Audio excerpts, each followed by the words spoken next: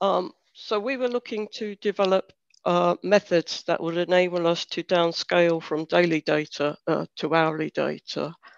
And an awful lot of work was put in by the members of the group, including Luca, Jake, Deepali, Natalia, and Lina. Can we have the next slide, please? Okay. And so the presentation is going to give you a quick overview of the problem, look at the methods that we studied, feature some key results and a summary. And if we get time, we're going to look at some future work. Next slide, please. So the aim of the project was to develop some downscaling techniques from daily data to hourly data. We were going to use the ERA 5 reanalysis data, which was available from 1979 to 2020. And the variables that we were interested in downscaling were the 2-meter temperatures, the 10-meter wind speeds, and the surface solar irradiance. This is more a downscaling methodology than a prediction methodology. So we could use information about the days in the past as well as the days in the future, because we just wanted to develop a downscaling to the hourly. We wanted the methodologies to account for the diurnal cycle and, if possible, the synoptic scale meteorology. And Hannah, in some earlier work, had produced a seasonal diurnal cycle, and we were going to use that as our benchmark to see if we can do any better. Next slide, please, Hannah. So the ERA 5 reanalysis is hourly data. It's on a 30-kilometer grid. We were going to use the training period from 1979 to 2017, and then use bits and pieces of the data from 2018 to 2020 as our validation. And below is a list of fields that we had from the ERA data, which we thought would be useful for us. Next slide, please.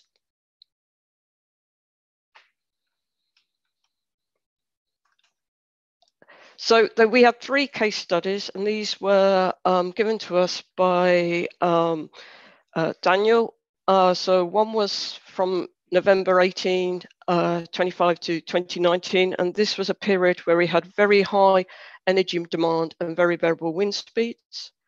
Then we had a very warm period from July the 1st to the 10th in 2020. This was a period of low energy demand, but there was lots of sun and wind. We were also in the first COVID lockdown period, and this was the first time that solar PV were asked to reduce generation. And the third case study was the Beast from the East, and that was back in 2018 from February to March.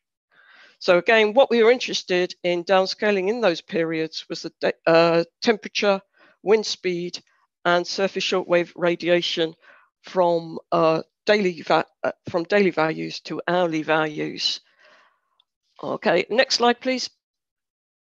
We all sort of took a number of different methods and looked at them, and we're going to talk about the more successful methods to come. And we also did it at a number of different levels. So the green squares represent people who aggregated the data up to the national level. So they ended up with one time series for the UK.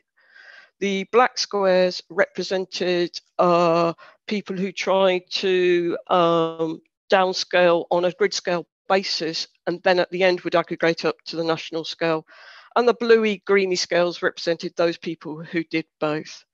I think people are now going to talk about what they actually did, and I believe the temperature one is the first one off. Yes, can you hear me? So for temperature, we took 2 avenues of modeling, and we wanted to model hourly temperatures, obviously downscaling from a daily average to hourly. We did machine learning and a simple downscaling method. We used national scale data for the UK because the main issue is using grid point data. Given the amount of time we had to do this project, the computational expenses were too much, and there was time constraints.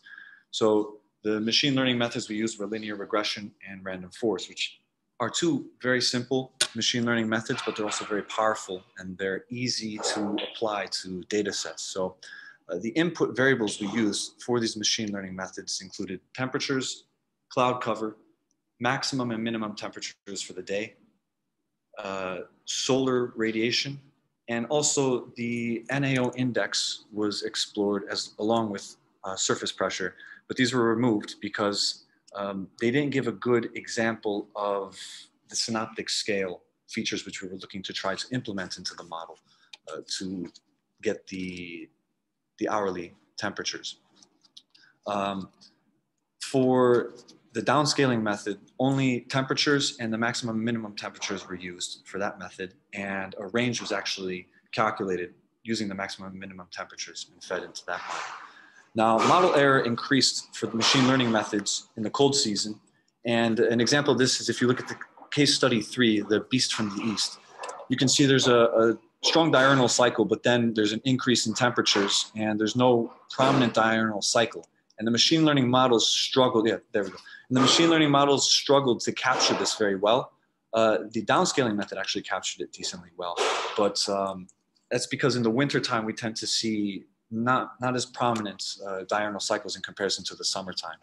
Now, both machine learning methods and downscaling methods outperform the benchmark methods. But again, like I said, downscaling was superior. And on the right, you can see case study 1, case study 2, and case study 3. Almost all the methods are very similar to the true value, but the downscaling method was superior slightly, looking at the RMSD values. The next slide.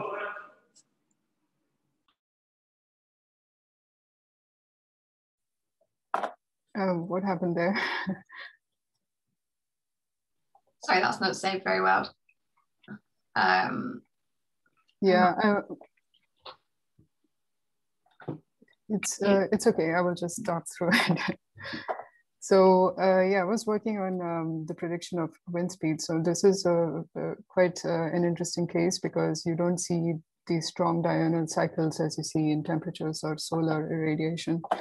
So just at a first glance, it seems like a good candidate for machine learning methods because they're able to capture some non-linearities in the systems that are not very obvious to model directly.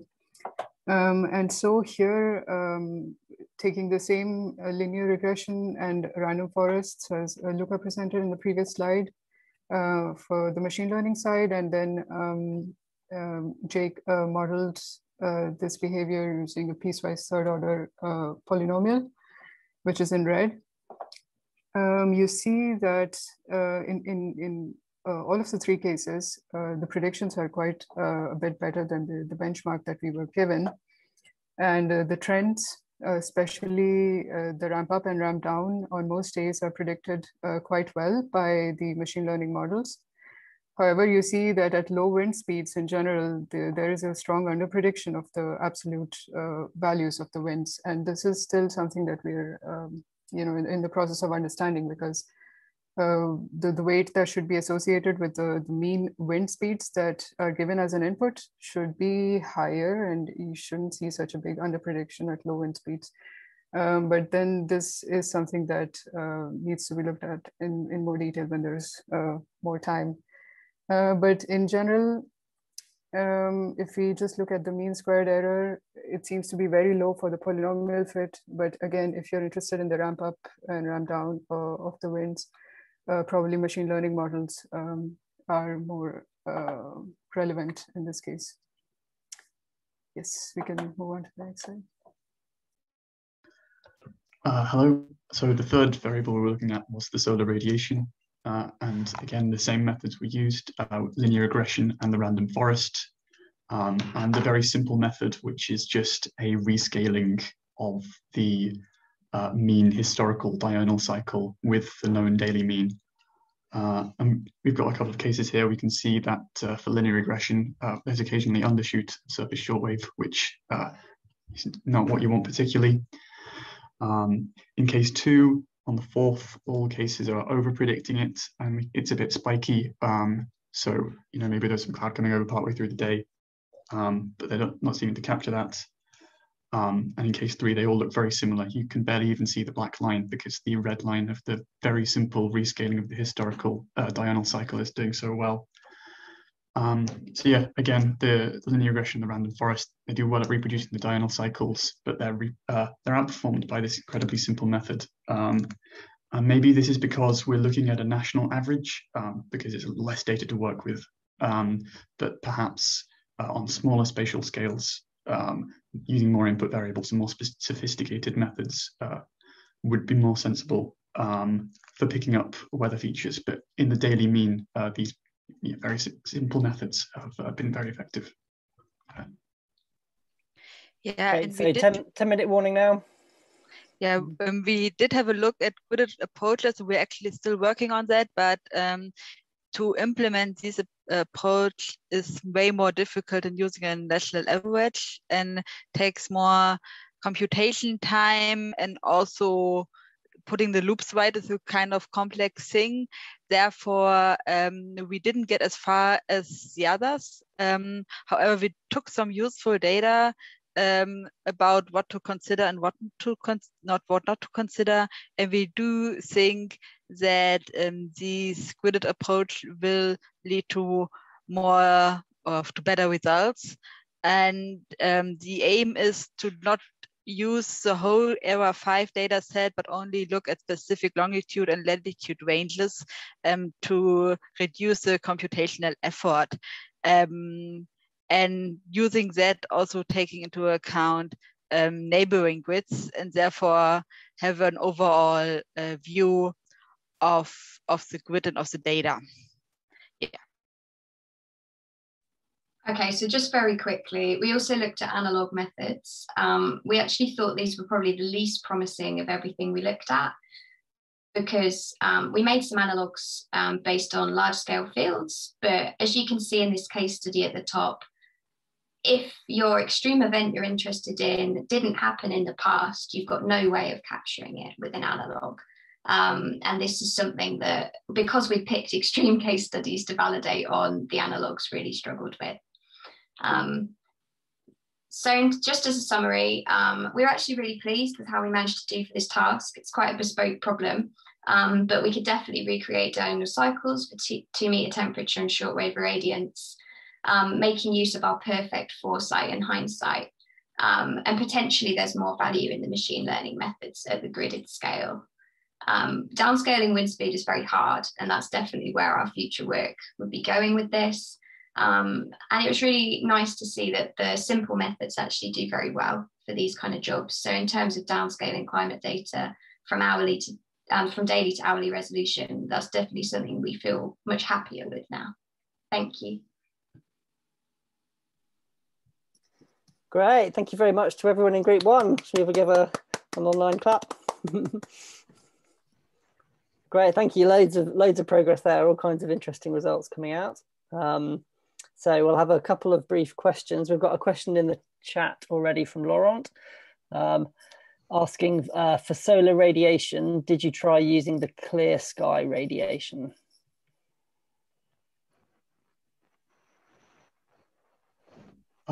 No, but partially, at least on the national average scale, it's because we didn't really need to so much. I mean, just using the daily mean solar irradiation and the historical diurnal cycle reproduced the hourly time series incredibly well, just with that one variable. But no, we didn't look at that. Again, maybe something that would be useful on a gridded scale. Mm-hmm. So, thank you. Great. Okay, so we have one question from Stephen Haben. I think if anyone wants to ask a question, then put your hand up or mention it in the chat. Yes, question from Stephen. Yeah, thanks. Sorry, I didn't want to interrupt anyone. That's great. There's a couple of quick questions, really. I guess why did you choose only extreme events? I guess with machine learning methods, often they train well on. Obviously, they're important events, extreme events, but I guess obviously to benchmark in some ways to see how good the methods could do. Maybe it'd be great to do it on something that has lots of typical events. So maybe choose a sort of standard day just to kind of benchmark things and see how well you could really do. And I guess another one is the sort of methods for recreating sort of realistic features. Common ones are sort of the generalized, the generative adversarial networks. Were they sort of considered or discussed? To answer your first question, we used 3 case studies. We did make some plots for just 2 general 2-week periods in the summer and the winter to make comparisons. Again, with the machine learning methods, they were still not as good as the the downscaling method. And using GANs, general adversarial networks, we didn't consider those. Maybe we did consider, we were speaking about recurrent neural networks because we're using time series data. So establishing like a memory base. But again, we had an issue with time constraints and the amount of computational resources we had. So simpler did prove better in this situation. Yeah, brilliant. Okay, thank you. I think just to add to that, with a lot of the time, the extremes is what people are interested in as well, right, for power system modeling. And I guess this loops to group 2, like Laura's data set, which they're going to talk about, is at daily resolution, and it's all kind of based around big extreme events. So potentially we were trying to make techniques here which could be used by that group if we, in future, to downscale those data sets. Yeah, I think that makes sense. Yeah, I was just thinking as a benchmark, perhaps, or at least sort of something to compare to. Yeah, we certainly made it hard, right? Yeah, that's good. That's good. Great. So there was another question in the chat from Mark. Did you want to say it out loud, Mark? Yes, sorry, I can't remember the slides now on wind speed, but I seem to remember it contained, the full range of your analysis. And I was just wondering whether or not you had done any work focusing in on speeds that might be of most relevance or interest to users. So I'm guessing that they're only interested in winds up to a certain threshold, but I'm not an expert in this field. Do you mean filtering out the wind speeds for training? Because we did not we did not put any bias on any sort of wind speed range. We trained it over all the data, randomly picked from the last 40 years. Thank you. So I'm just reading the chat as well. I just wasn't quite sure whether or not any of the values you were looking at were actually above the range that users would be interested in.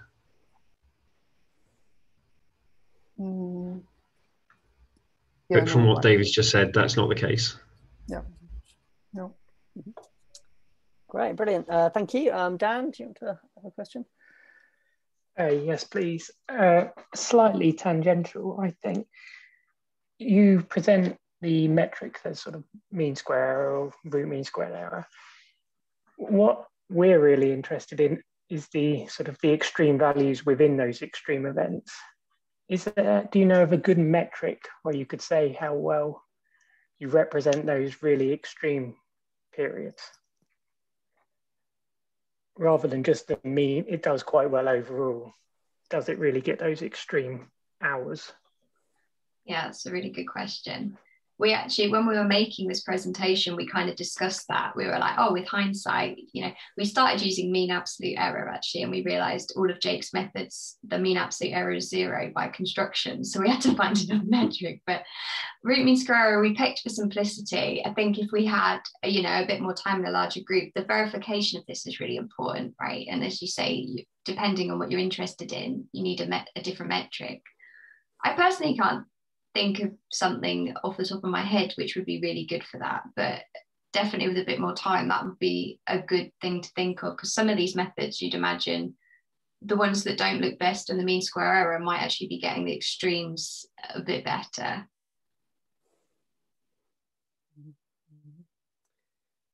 Great. Yeah, Stephen, then do you want to have one last say and then move on? Yeah, just obviously looking at sort of intraday from daily, did you consider going the other ways with this? So either sort of try and increase the resolution, you just do it every 6 hours, every 12 hours, or going further than that and saying, well, we've only got, weekly, and we'll see if we can get sort of daily or down. So one of our group members kind of did this. Natalia was looking at Fourier decompositions. And sadly, she's not here this afternoon, so she can't talk about this, but that works on a lot of different timescales, that kind of method, and was able to, it looked really promising on a lot of different timescales for reconstruction. So yeah, we focused on this that for the bulk of the problem, getting from the daily down to, but some of the methods I think would work quite well on a range of timescales. Great. Brilliant. So I guess there's some ongoing challenges, but then I I guess with only a week's worth of work, we wouldn't expect everything to be completely solved within a week. So it's nice to know that there's still some things in this area to think about.